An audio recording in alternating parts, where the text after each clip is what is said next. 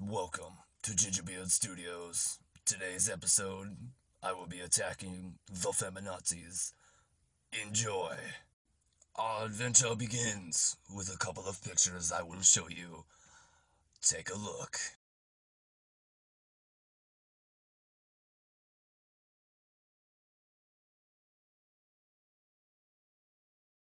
I know what you've just seen may be disturbing, but it is the truth.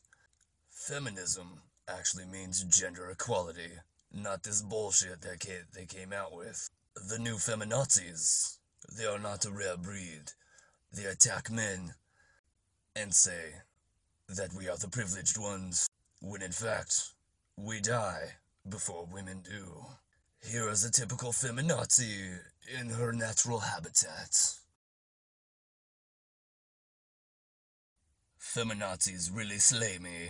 They really need to realize that they are in a cult. A cult of men oppressors that want special treatment and just want things to be handed to them. To all the feminazis, you really need to make me a sandwich. Apparently, I'm not the only one with this idea. Take a look. Basically, the feminazi is trying to take over the world by oppressing one man at a time.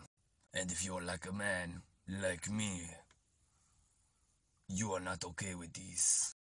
Alright, so before I get out of hand with all those goofy voices and shit, basically all the feminists nowadays that they do the protests and all that other bullshit to go with it, and basically try to rub it into everybody's face that they want special treatment and things to be handed to them and more money than men at jobs, etc., etc. Now, I'm all for equal treatment, but one gender better than the other one, no, it's not going to happen. Society is not going to let it happen, and this occultist bullshit that you guys think that you're in, you really just need to shut the hell up, get in the kitchen, and make me a sandwich, because we all know that you're not going to get off your back, and yeah, basically. The extremist feminazi is what really slays me. They basically, I saw a post on Facebook, and this girl, she had a 10-year-old autistic brother, and she basically reached out to them for help because she was a feminist.